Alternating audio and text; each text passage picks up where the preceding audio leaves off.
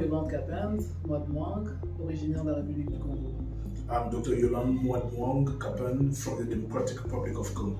Gynécologue et obstétricienne, je travaille dans deux grands hôpitaux de la place. A gynecologist and obstetrician, I work in two of the greatest hospitals in the city.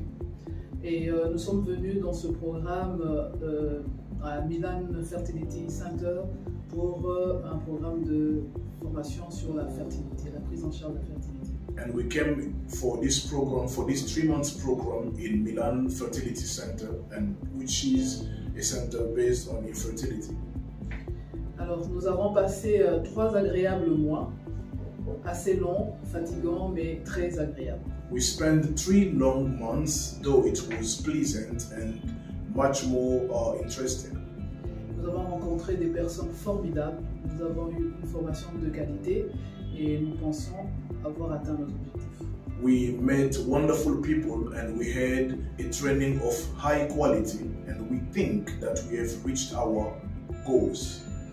D'autant plus que nous sommes venus plus apprendre qu'autre chose. Donc nous sommes venus, nous avons réussi à apprendre beaucoup plus que nous nous attendions.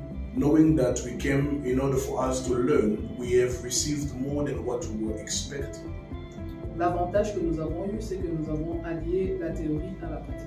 The advantages that we had is the fact that we have correlated the theoretical part and the practical part. Et pour cela, nous disons un grand merci à l'équipe de Milann Fertility Center.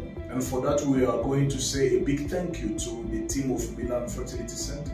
BCC Center, BCC. And BACC.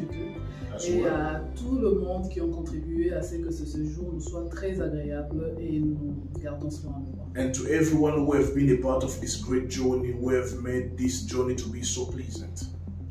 Et pour cela, nous disons encore merci à tout le monde.